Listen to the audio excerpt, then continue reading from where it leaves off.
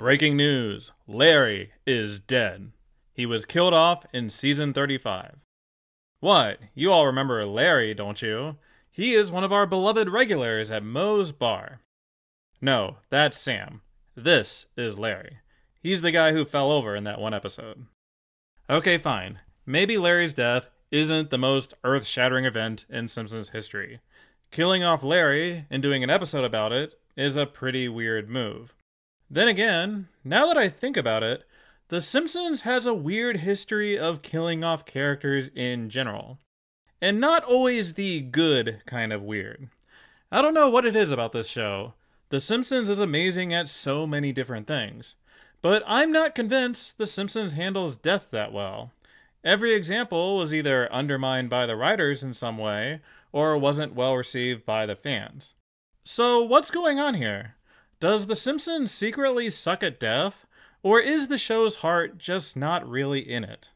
Today, let's look at all the characters they've killed off over the years. Surely one of these had to have gone well. I mean, as much as I'm about to slander them today, they did get off to a pretty good start. In the early days, they had folks die on occasion, but the first recurring character death was Bleeding Gums Murphy in Season 6's Round Springfield. Even then, Bleeding Gums barely qualifies as recurring. He had a spotlight in Season 1 and showed up here and there, but this was really one of those bring back the guests to kill them sort of deals. But there's no denying that Bleeding Gums' death did provide emotional impact. Lisa's grief is extremely well portrayed. How heartbreaking it is seeing her go back to that bridge and later asking Marge, how come it won't stop hurting? We, the audience, only knew Bleeding Gums for one episode, and Lisa does a great job paying tribute and explaining what he meant to her. I'm not personally as high on this episode as others. Round Springfield is considered fairly average by classic era standards. But if we're asking if The Simpsons suck at death, Round Springfield is going to be your main counterargument. That being said, it's not like The Simpsons hung their hat on Bleeding Gums being a big deal. Remember, this was toward the end of Season 6, and it was onward to the Who Shot Mr. Burns cliffhanger. In fact, Round Springfield wasn't even a part of the David Merkin showrun episodes like the others. This was an Al Jean and Mike Reiss joint, who was brought in to round out the production run. Even afterward, in the 138th episode spectacular, we get this joke, saying Bleeding Gums was never popular. Obviously, this is just snark on the part of the writers, but this is what I mean about the show undermining its drama. It wasn't until much later when The Simpsons built up Bleeding Gums again, treating him like an important part of the show. This is a good segue into the second major death, Dr. Marvin Monroe. This snarky Season 7 joke confirmed it, but it was broadly hinted to in the season premiere, with the reference to Marvin Monroe Memorial Hospital. When I was little, I was totally confused when they suddenly said Dr. Marvin Monroe was dead. Totally missed that Who Shot Mr. Burns thing. It happened because this voice was tough on Harry Shearer, so they retired him and killed him off screen. Of all the bizarre Simpsons deaths, maybe this is the most confusing because of its execution. He's killed off screen, it's confirmed in a clip show, then in Season 15 he's not dead, but then he's a ghost again in a Treehouse of Horror and Flanders Ladder. Dr. Marvin Monroe is like the poster boy for The Simpsons' odd death tendencies. They picked a very minor character, made it clear how little they mattered, and then flip-flopped on whether it actually happened. We see some of these characteristics in the very next example, Maude Flanders. Maude was obviously much more important than Dr. Marvin, but you wouldn't think so with the way they killed her. So callously knocked off a grandstand by a t-shirt cannon, followed by Reverend Lovejoy's eulogy, characterizing her as an unremarkable supporting character. This eulogy has always rubbed me the wrong way. Like, Maude wasn't super popular and didn't have a catchphrase or anything, but this definitely read as The Simpsons downplaying her contributions because, I don't know, they were butthurt that Maggie Roswell moved to Colorado. Needless to say, Maude's death was not received well by fans at all, and Alone Again Natra Diddly regularly shows up on worst Simpsons episodes lists. Interestingly though, despite Maude's questionable death not being popular with fans, the show did actually pay tribute to her through Ned's resulting character arc. They did several episodes showing his grieving process and his attempts to move on. They brought her back for a Treehouse of Horror and that Flanders Ladder episode, as well as various flashbacks. I think everything after Maud's death was handled pretty well by Simpsons standards. It's just the circumstances that caused it and how they went about it that sucked. Up next, we have Snowball 2, killed off in Season 15's I, Dobot. This is another death that had a mixed reception. This is more because of the B-plot in general, with how many cats get killed and how much Lisa is tortured. I don't mind this B-plot as much personally, but I understand why others would hate it. On the plus side, it does give Snowball 2 her flowers by showing how much Lisa loved her. Lisa is genuinely devastated.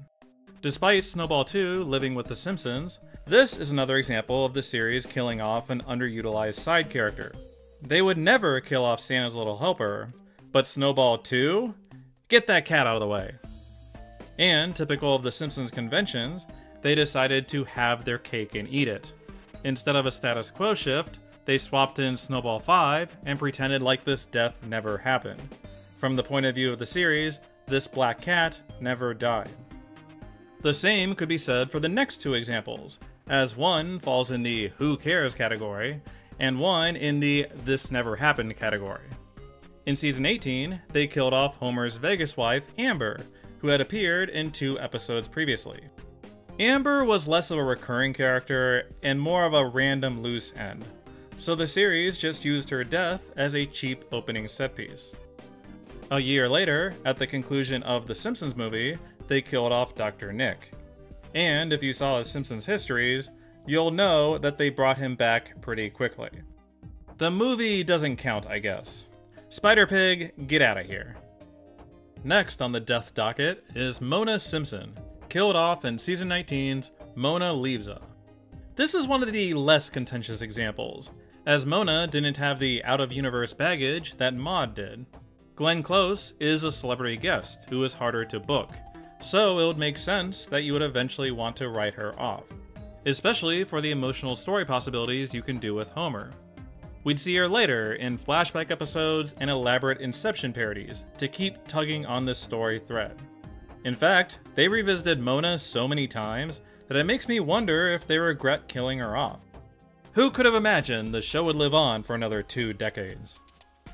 Unfortunately, Mona's death episode itself is pretty messy in terms of execution. I think Homer discovering her and his feelings of regret are extremely well conveyed. This episode is worth watching just for these scenes alone. But then in Act 3, it turns into this James Bond-esque adventure where Mona's real plan was for her ashes to somehow sabotage Mr. Burns. The whole grieving journey ended up being some improbable scheme by Mona? What? I get the instinct to tie in her activism and Mr. Burns, but what a convoluted way for this story to develop. Mona definitely falls in the weird execution, decent legacy category. I don't know what category to put Fat Tony's death. In Season 22, he dies of a heart attack, and in the exact same episode, gets replaced by his cousin Fit Tony, who puts on weight and becomes Fat Tony again. Oh, I remember this trick. This is Snowball 2 again. You might say Fat Tony has 9 lives. I've heard some fans defend the Fit Fat Tony thing, but generally, this was not a popular switcheroo. This is the kind of shenanigan that lapsed viewers learn about, shake their heads, and feel vindicated in not watching anymore. Fundamentally, this is a joke death, and its effectiveness is entirely dependent on how funny you think that joke is. Me? I liked it better the first time they did it. At least Fat Tony's death is one that people still kinda sorta remember, which we can't say about the next one, Alice Glick. Remember Alice? She's back, in corpse form. Yes, in Season 23's Replaceable You, Mrs. Glick got the old heave-ho, being killed by a cuddly robotic seal made by Martin and Bart. As much as I'd like to suggest this was some kind of evil revenge from Bart, actually these funeral home guys sabotaged them. Anyway, it was kind of cool that this mostly irrelevant background character got one last moment of plot importance. However, they didn't even stick to this death, as Mrs. Glick has shown up in plenty of episodes afterward. Throw this one into the fun trivia but who cares category.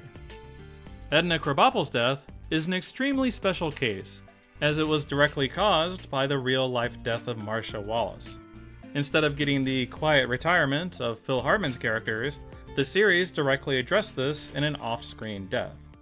They had to do something, given her marriage to Ned. And, by and large, I think The Simpsons handled this one exceptionally well, given the circumstances. They paid tribute to her, made it clear how much she meant to the other characters, and even followed up on her legacy in later episodes. Oddly enough, the character death The Simpsons handled best was the one most out of their control. Writing off Edna could never be the cleanest thing ever, and let's face it, there will always be something awkward narratively about it, but The Simpsons rose to the challenge. I wish I could say the same about the penultimate death on this list, Rabbi Kristofsky. This one is complicated. So, Clown on the Dumps on its own isn't a bad idea. Killing off Rabbi Kristofsky and exploring his son's insecurities has some amazing possibilities narratively. It's retreading like Father Like Clown again, sure, but Krusty's grief and regret adds that extra layer that would make this story worthwhile. Unfortunately, the episode itself doesn't deliver on that excellent premise. Like, I don't think it's nearly as bad as some fans do. I wouldn't put it down with Alone Again Natra Diddly. For some reason, the Simpson writers' go-to grief story trope is to do an elaborate Act 3 fantasy in heaven. However, what was really annoying was the lead-up and how they promoted it. Oh man, did they tease this thing. First, hinting that the character who would die had won their voice actor an Emmy. Then, this little promotional graphic was made. Oh gee, I wonder who it's going to be. Will it be one of our beloved regulars, or this guest star character who rarely appears? This image is kind of a meme now, just because of how earnestly the show tried to hype this thing. Reminds me of when King of the Hill did that Megalomart explosion and hyped up who would die that whole summer. A for effort, guys. I will give The Simpsons credit, because it's clear with this recent death of Larry, they learned their lesson. Here's Matt Selman's tease in the lead up to Cremains of the Day. Okay, that is really damn funny. Say what you want about the writer's room, but they're clearly in on the joke. Killing off Larry the Barfly is an utterly bizarre decision that I would never have expected. But, like with Kristofsky, conceptually there is an interesting story germ here. How would the Moe's Bar crew react to his death? They spent a lot of time with Larry, but never knew him that well, and would feel guilty about it afterward. There are a lot of Larrys in the world, and it is a story worth telling. Unfortunately, I wasn't a fan of the application of this story concept. I think the first half is legitimately great, but then it turns into another Saga of Carl road trip of distrust. The story stops being about their awkward feelings about Larry and devolves into more interpersonal bickering, which is what we usually get with these guys. The episode doesn't even let Barney come along, or even acknowledge the surviving barfly, Sam. I don't know. You all know me, I've said a lot of nice things about the past few Simpsons seasons, but this episode was a swing and a miss for me. They got their cheap pop out of Larry and went back to their usual playbook. I will say that it's utterly hilarious that co-showrunner Tim Long had to come out and apologize for killing off Larry. I run a Simpsons YouTube channel, and even I'm flummoxed that fans could be mad about this. I criticize the episode's execution, but they were respectful. Larry was barely a character on the show. I thought it was nice that they finally did something with him. Larry's death is obviously what inspired this video. I walked away unsatisfied, and then realized that almost all the Simpsons examples are unsatisfying for one reason or another. Maybe real-world circumstances tied the writer's hands, maybe it was questionable plotting, maybe the whole thing was a goof and didn't really matter. Maybe they pretended like the deaths never happened. I think Edna Krabappel and Bleeding Gums Murphy's were handled the best overall, but even those have their share of awkwardness about them. So it makes me wonder, why do so many of these Simpsons deaths feel weird? Is this just a genre problem, where The Simpsons is so comedy-driven that it struggles in the grief department? I don't think that's necessarily the case. I've been covering the recurring characters, but there have been plenty of one-off self-contained deaths that were handled extremely well. Think about Grimy. His death is the perfect culmination of Homer's enemy. Or how about Waylon Smithers Sr. in The Blunder Years? Or B. Simmons in Old Money? In fact, I would argue that B. Simmons is the best death in Simpsons history. It was so tastefully handled, portraying Grandpa's grief and pushing his story in a new direction. Like most sitcoms, The Simpsons can successfully pivot its stories after a character has died. No, I think this is a symptom of The Simpsons' episodic status quo format.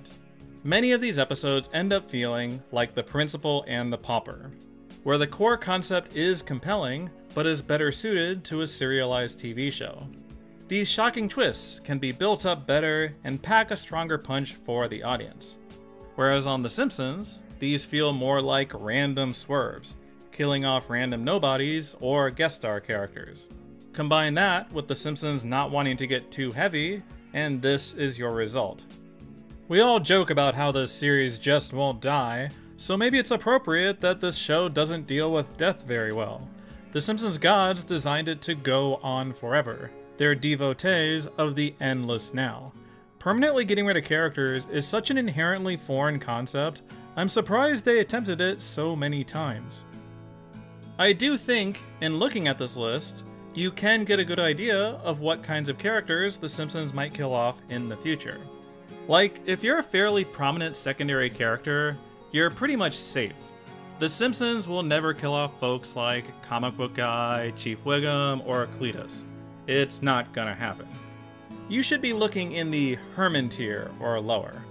Folks who are around, but aren't used much these days. Maybe Charlie randomly dies in a power plant episode, they bring back Constance Harm to kill her off, perhaps they want to take Nelson in a new direction and get rid of Mrs. Muntz. Actually, given the patterns, being a parent on this show is not great for your long-term health. I am actually kind of shocked that Jacqueline Bouvier is still alive. They were thinking of killing her off back in the classic era. She is such a predictable choice for a Marge story that I kind of hope she lives forever now.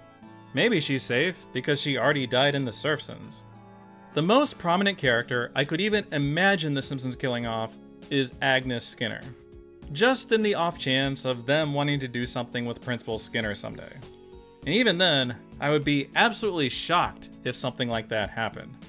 Frankly, I don't think The Simpsons have the balls to kill off someone as major as Agnes. After all, if they kill off Agnes, they can't do overbearing mom joke number 1286. So we'll see. If the Grim Reaper does visit Springfield again, I hope it results in a meaningful story. There's gotta be a way to do one of these deaths right. I'm curious what you all think about how The Simpsons handled these. Do you think The Simpsons suck at death, or am I being too hard on them? Also, who do you think might be next on the chopping block? It really does feel like a small set of characters that are even feasible. I don't expect them to ever kill anyone remotely prominent, but it would be kinda cool to be proven wrong. As always, thanks for watching.